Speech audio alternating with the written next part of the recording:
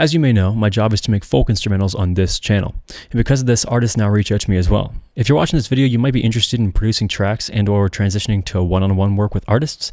So today I wanted to walk through the process of producing a track for an artist start to finish. Colt is a 15-year-old folk artist from Wilmington, North Carolina, and he reached out to me in December to get his song 𝗳𝗺cie produced. So step one was to figure out just exactly what the work was going to be. We talked and he said he wanted the songs produced, mixed, and mastered. After deciding on cost, I had to figure out which way to go about producing. I'm nowhere near North Carolina, so the only option was to have Colt record his vocals at his place and then send them over to me. For that, I needed a clean, quality recording, and Colt had an SM7B and a pair of 140 from 𝗺. Perfect. I had him send a demo to a click track. It sounded like this. I had a dream last night about the good times. It was great, it was on time, it was a regular BPM without a decimal, and it was exactly what I needed. Guitars and vocals. He liked Zach Bryan, 𝗁𝗺, Brian Martin. Honestly, I'd only heard of Zach Bryan at this point. I got the demo in the session and I mapped it out to figure out what section was what and what chord progression was to be played. As soon as that was over, I got to recording. I recorded the acoustic guitar along with the demo, and I used this Fender Acoustic Electric. It's an FA series, 𝗶 40𝗺𝗺ce. It's like $450. And I used these two mics, the 𝗺𝗺040 stereo pair, pointed at the 12th fret and just off the bridge. I like to use those mics, the 𝗺𝗺040s, and as well this mic right here, which is a GXL2200BP from CAD, but I switched out the capsule to an RK47 capsule. Those are my go-to mics for acoustic guitar. I recorded some higher sections for the chorus, rhythm layers, you know, the acoustic trifecta, which just so happens to be the name of my new acoustic drum kit pack. 3 studio recorded acoustic drum kits, along with in-depth lessons and other loop kits, all available on Patreon. Sorry for the plug. Colt sent over 5 takes each on the SM7B and the 𝗺140. After hearing them, I preferred the SM7B for the lead vocal and held on to all the other takes for doubles. I checked over the vocals and we refined it over the next couple days, eventually getting the final lead vocal about 3 days later. I use a hybrid approach of recording and mixing at the same time and then going into a final mix once everything is tracked. So this next segment is going to be called the production. After the acoustic guitars was the electric guitars, organ, Rhodes, and bass, and I also added the piano in the second version of the mix, but more on that in a sec. Let's dive into the session and see exactly what I've got going on. All right, welcome to the first session. Clearly you can see this is the MIDI map I was talking about earlier. This is the demo, which is the exact same thing I played in the video. Cool. So using that, I recorded the first guitar. That sounds like this. That's just going through some Red 3 compressor. That's the Focusrite compressor. You get it for free if you have a Focusrite interface. Light EQ, looks like light MS EQ. Light regular EQ with some Pro Q.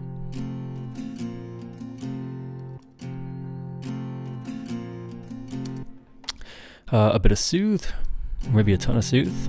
No, not too much, just to get the clicks out. And track spacer, looks like it is being sidechained to the lead vocals. So whenever the lead vocals play, it ducks the guitar in that frequency right there. Cool. Okay, let's test that with the actual. This is not the final lead vocal. This is the first lead vocal that Colt sent. Lot of things that you know. See that? So that's how that works. Next, we've got these two rhythm-ish, like high guitars. Not fully panned left and right, but you know, more wide than not. And that with the guitar would sound like this.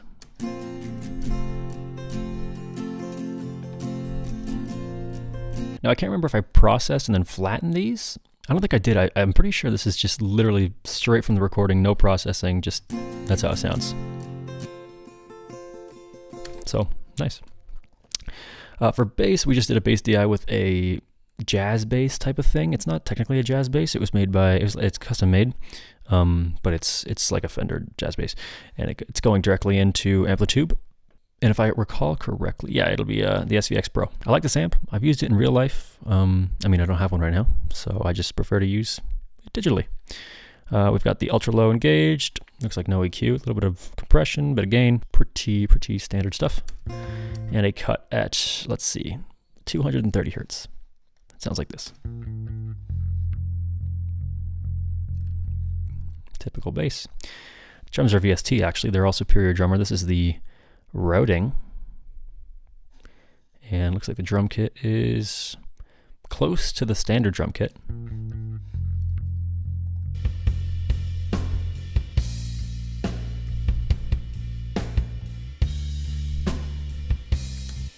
Little latency there. It's a big project. Rhodes is going to probably, yeah. Rhodes was flattened, but it was the stage 73 from Arturia.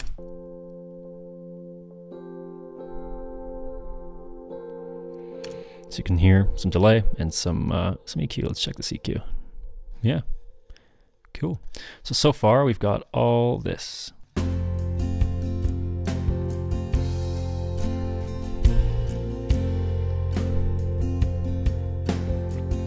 And that's pretty much the instrumental, the main parts of it anyway.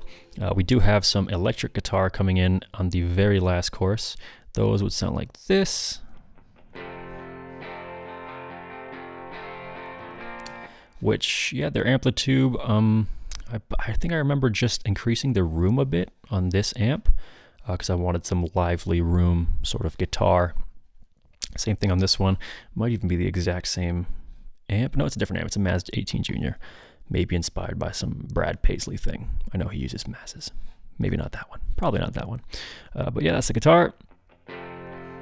With some room. That's without the room. And with the room. Subtle, but you can hear it. And some compression. I wanted to push these in the background, so pretty much the transients are cut off. Not cut off, but the transients are heavily compressed. Cool. Oh yeah, and we got the organ. I forgot about the organ. The organ, I believe, yeah, it's an Analog Lab patch. Sounds like this.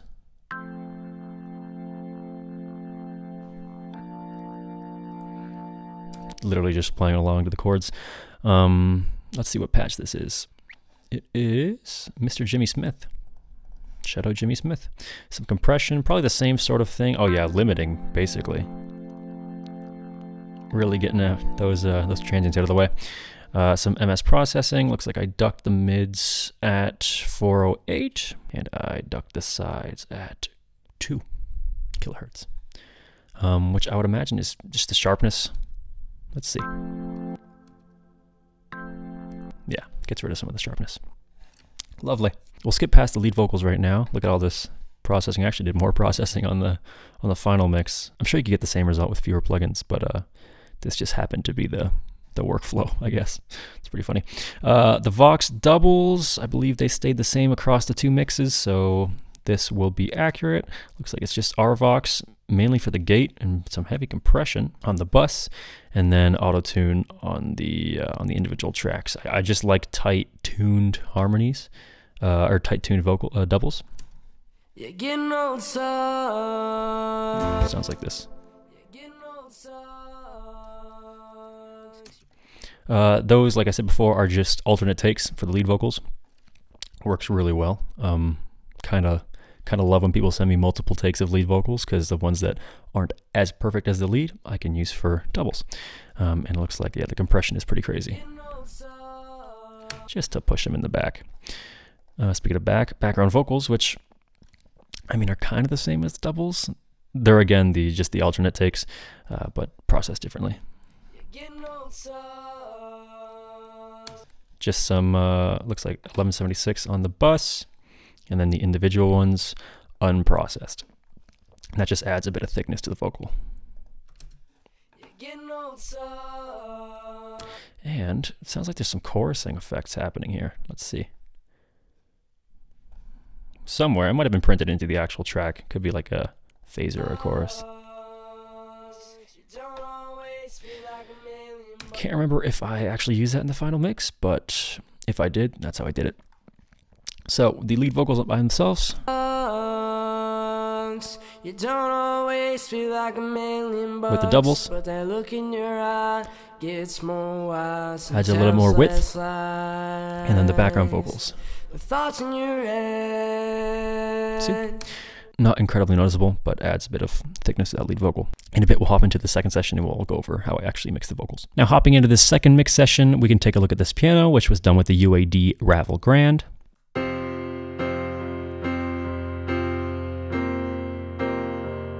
In the second session, we can also look at the vocals. About the good times. As typical, vocals through Melodyne and or Autotune, and then into proper mixing.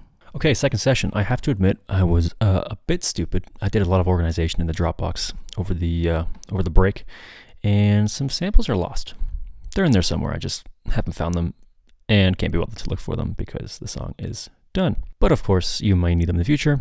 Don't lose your files. To remedy this, I just flattened them. This is what the file looks like. Not that it really matters. Let's go into the actual mixing portion, which is kind of crazy.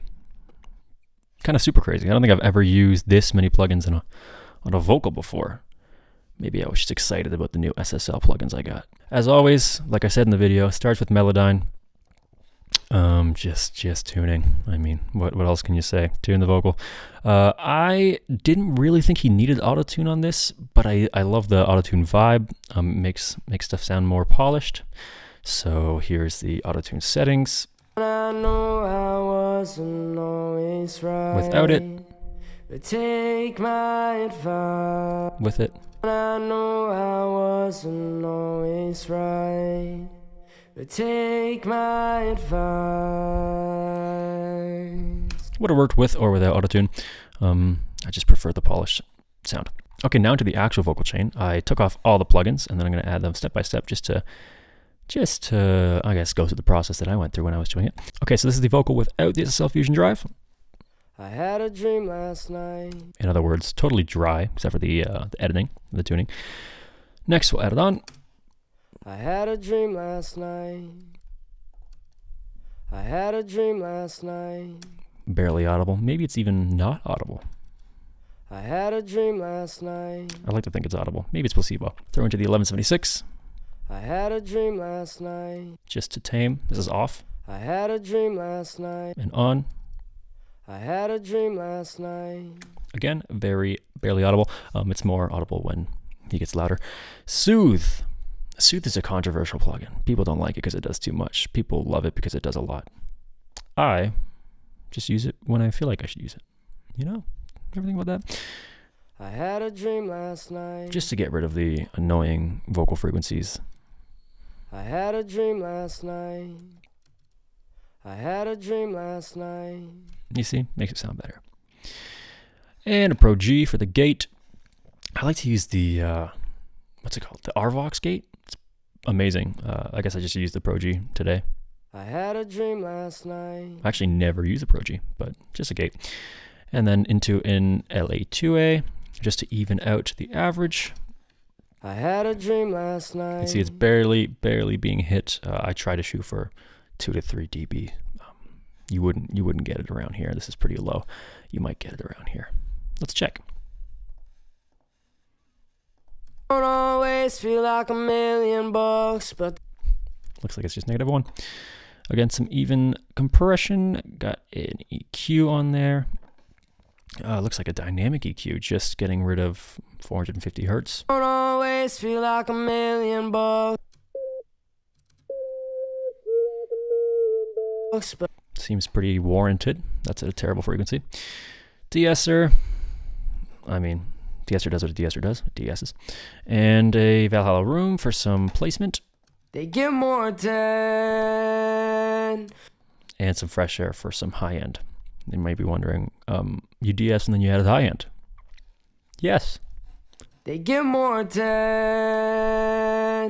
You start to think about the life that you've led. And that's the full vocal chain. It's kind of crazy. I guess it's not crazy. It's just a lot of plugins doing a little bit of things. You start to think about the life that you've led. Well, he said, son, I know I wasn't always right, but take my advice. Cool.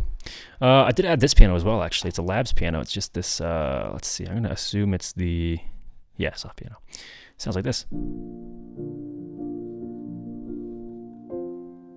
And, oh, I forgot I added the solo, little guitar solo here. Archetype Pliny, perfect, amazing plugin. The patch, let's see, looks like that's it. These are the plugins, or the pedals. Using that amp, cool. And then this would be the processing here, just a bit, oh, this is a, I don't know what this utility is doing here. Saturn 2 for some saturation, Valhalla Vintage Verb for some verb, and some EQ, and some track spacer tied to the vocals. So same thing as the acoustic guitar. Here's some dogs barking. Let's see what it sounds like.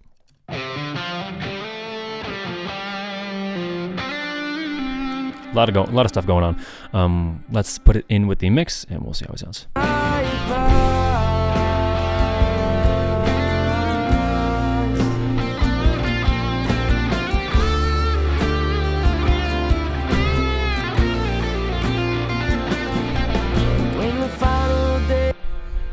That's a guitar solo, and like I said before, the grand piano. Same thing, track space to the lead box. Really wanted to make space for the vocals. And some Pro Q. Let's see what I was cutting out here. Please ignore the dogs. 160, yeah, some boominess. Cool. Let's see what that sounds like, all the stuff I added in the second mix.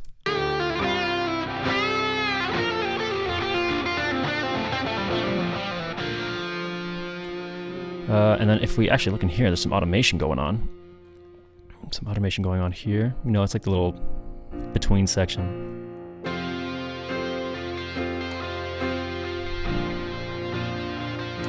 Yeah, so let's listen to that section again, the actual full mix. When the final day comes, I know we'll all say